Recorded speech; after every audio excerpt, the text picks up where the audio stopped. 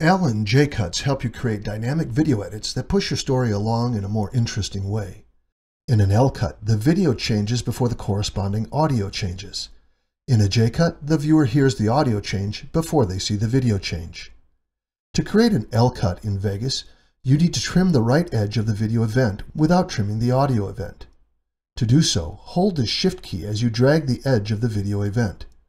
This overrides the event group and enables you to trim just the video event. Trim the video to the left. Now, since the audio lasts longer than the video, you have an L cut. To complete the sequence, add another video to your timeline and snap the video event to the right edge of the first video event. While this creates a but edit for the video, the audio crossfades.